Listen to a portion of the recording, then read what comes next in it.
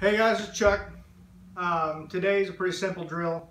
It's good for work on cue ball control mostly, and you can use center cue ball to do this drill too. You don't have to use any English.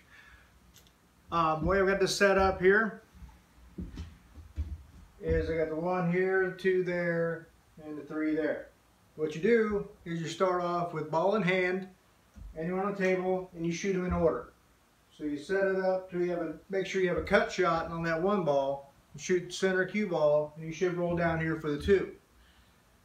And then just want to make sure you leave yourself a cut on the 2 ball so you can either shoot and hit the rail and come back out for the 3, or if your cue ball goes a little bit too far, you've got an angle this way, shoot it and come out for the 3 in the side pocket. Let's give it a shot.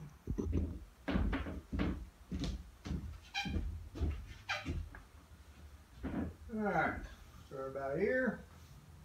Gives me a nice little cut to roll down for the 2. And I got an angle on 2.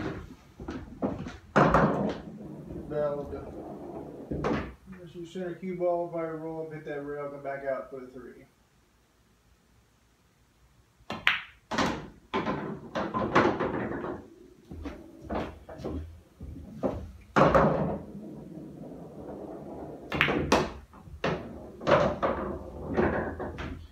That is a pretty simple drill, but it is good on cue ball control, and it'll help improve your game if you're just starting out.